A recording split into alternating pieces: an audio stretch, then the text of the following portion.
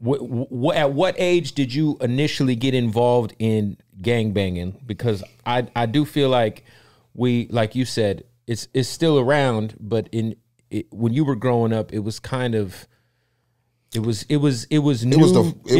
I'm saying it was new to the world. Exactly. Right. Exactly. Like the Crips and Blood shit was something that was starting to become like a mainstream thing, but now we all know what Crips and Bloods are, right? I mean, as a young kid, I was naive to it. I mean, I lived in the center of it and didn't know shit about it. As a fucking 5, 6, 7-year-old kid, right?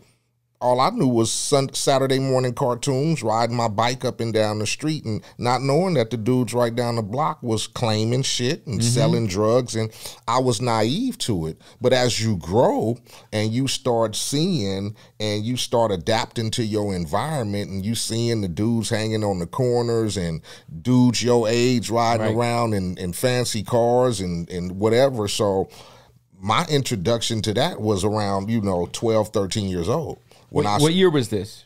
Shit, this had to be like 85, 86. It was treacherous around. I would go to the bus stop getting ready to go to school, and then I started getting introduced to niggas sweating you and shit. I didn't know what the fuck that was about. What is this? I'm sitting at the bus stop getting ready to go to school, and it's like, nigga, where the fuck you from? And what you doing over here? And why you got that on? And what you wearing that hat for? And why you got that? And then I'm looking like, God damn, and that was the reality of it. So at that age, it's funny because before that, I dealt with none of that. But then once you start to look like you might be growing a little bit, once you hit that age, next it's just like a common thing. You either getting sweated or you sweating a motherfucker, or y'all jumping out on motherfuckers, and that's, like I said, it was the product of my environment. Is what I adapted to when I was able to understand and know what gangbanging was about, and trying to grow up in a section and trying to protect your section and represent, and it's about you and the homies and whatever. So it was a transition, I think, growing up on the West and being in that environment, because if I probably grew up somewhere else, it'd have probably been a different thing. Do you think that you having to deal with that shit where people would bang on you or sweat you, like you said, like, did that kind of force you to like figure out like, I need to have something to say? Well, yeah.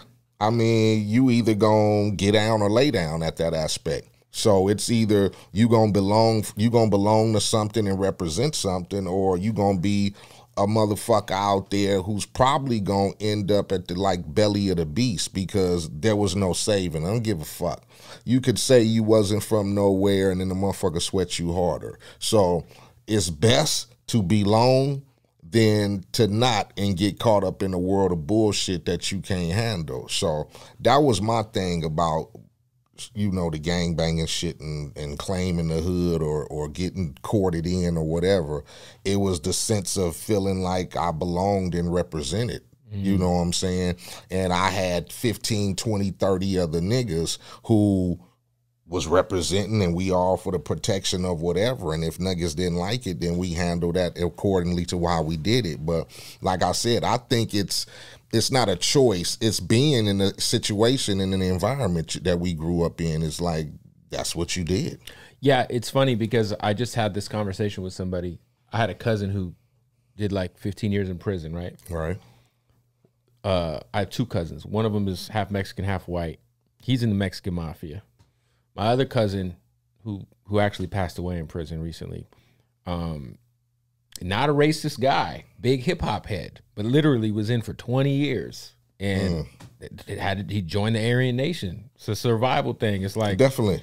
It's like, I remember he got out for a couple of years, and I took him to a Busta Rhymes concert, and it was like the best night of his life. But this motherfucker, you got to wear long sleeve shirts, bruh. Yeah, definitely. But like you said, it's like, it's like you got to adapt. You have to adapt. Get down or lay down. I mean, you have to adapt to certain situations that we're put in, especially if you one of those young men who grew up or got tossed in a situation to where it's either you either a part of this and gonna belong, or you gonna represent, and you gonna uphold this shit to the best of your ability, or you gonna be, like I said, you're gonna be a sheep to the lions. What are your thoughts on now? Because I do feel like it's just interesting that like there's people who will move to LA like artists will move to LA and then, you know, all of a sudden they're affiliated with certain sets and they got big homies. And I don't know how, like, you know, there's like R&B singers and shit that are like banging like hard as fuck. And it's like, wait a minute. Like, you know, like, what are your thoughts on kind of how gangbanging has evolved currently? Because I do feel like there's a lot of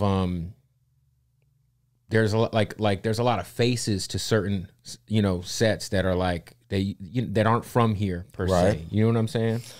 Well, I'll look at that as a lot of people get into situations to where they feel like it's just like if a dude joined the Cub Scouts or went out and joined the football team or whatever. The aspect of that is to toughen up or make you seem like, you know, you protected or being something that you ain't. Some dudes have to adapt to that situation. Some dudes have to feel like, you know, that's my foundation of what I've seen or what I've wanted to become. If for dudes like me who grew up here and firsthand witnessed gang banging and grew up in it, there was a certain way and code that you belonged or you got put on a neighborhood. You know, the new days, quote, of gang banging is to each his own, is what I say. It's what is accepted and what ain't accepted from whatever gang feels like this is what they do. I mean, I don't know, sometimes it might be a popularity contest or it might be hey, I've always wanted to be a part, so is it a backward step? To me, I think it is. But like I said, some dudes is to each his own and they feel like that they have to have that background to make them official. You feel me? So I don't really speak on it because then we don't want to get entangled in the situation of telling people that they not original or whatever, because if you feel that's you, that's you. Myself, I know the certain codes coming from Compton at 12, 13 years old, knowing what it took or what had to be done to be initiated into a gang, as to nowadays it's just like, hey, you're down. You down, show us love, show us love. Bring the homies around the city, and it's all good. So it's different codes. Like I said, different times. I mean, gangbanging is commercialized now. Back in my days when we didn't glorify it. I mean, people knew where we were from, what we represented, but there was no way in fuck. Sony. I feel like once the 90s hit, it became like, I remember when there was the Crips the Crips and Bloods album, Banging on Wax. Right. And I was like, wait, what? It started to become commercialized because record labels looked at it as a promotional tool to sell records. I mean, honestly, we couldn't do that shit back in my days. When I got signed to Sony and I was on Epic Records, the home of Michael Jackson and Sade, no way in fuck you finna put bandanas on a video and you finna be on a record talking about you a Crip from so-and-so. The way we did it is we did it with our color symbolizations, or niggas will wear blue in their videos, the Bloods will wear red in their videos, and we left it at that. Now that record labels see that it's influenced by, oh shit, so he's saying he this, now you got 1 million fans who buying this product because he representing what. We're not going to stop that. I mean, claim whatever you want to. You want more blue bandanas? You want more red bandanas? Get them. The more the merrier, because it's now commercialized and people ain't scared of the situation no more. Not to say gangbanging ain't official, but like I said, back in our days, motherfuckers had security in the lobbies of record labels because they were scared of niggas walking in them. Now you like bring all your crew in. Shit, you get so it's just the way that motherfuckers have monetized it and made it to where we can put it on film, you can claim it, and then there it is. Fuck it. As long as we making $1 off of it, we're not intimidated. If someone in your entourage, we'll turn the other cheek. We'll turn the other cheek. Yes.